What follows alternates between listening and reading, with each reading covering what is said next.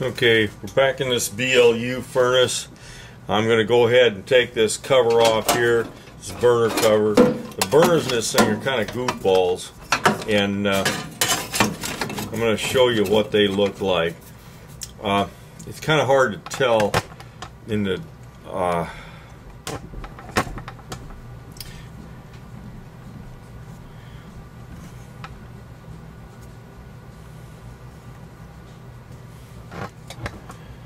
okay, that's pretty much what they look like there, and you'll see them better when I fire it up. Okay, here the hot surface igniter's on. Burner should come on in a sec. Okay, there they go. That's pretty much what they look like.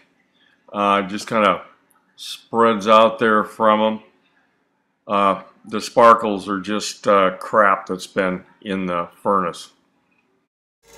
Okay, I want you to notice here when these light off, you can see those flame spreaders, that's the V things, they spread more flame I think than the burners do. You can see the flame spreaders are they're pushing a bunch of flame towards the outside. It caused a lot of rust on the front panels of these things. Okay, that's the burner on this BLU.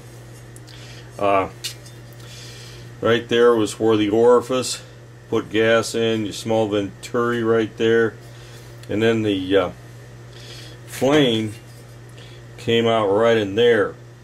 And the V-shaped thing is a flame spreader, which seemed like about half a flame on them stupid flame spreaders. I'm not sure how they come up with this idea for a burner, but that's what they came up with. Like I said, this furnace was only made, I think, about 5 years. It wasn't much of a furnace.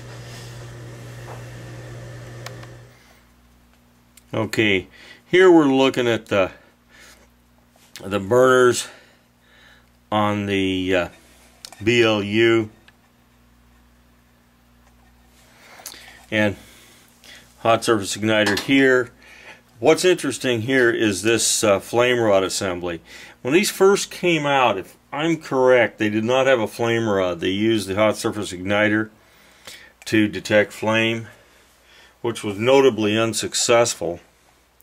And so they put a different type of flame rod in here. I'm going to pull these burners out and we'll take a look.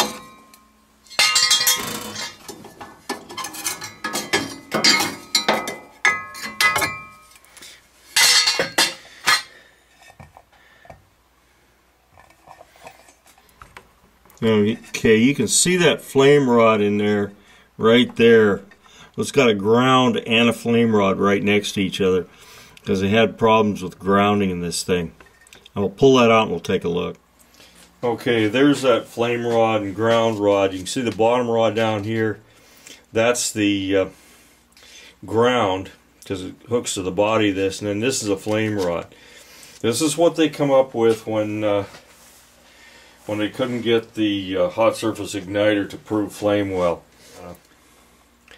Looks like this one somebody tried to clean. And I don't know why the furnace was taken out. Probably just because it's a pretty ugly old furnace. Anyway, that's how that flame rod was set up.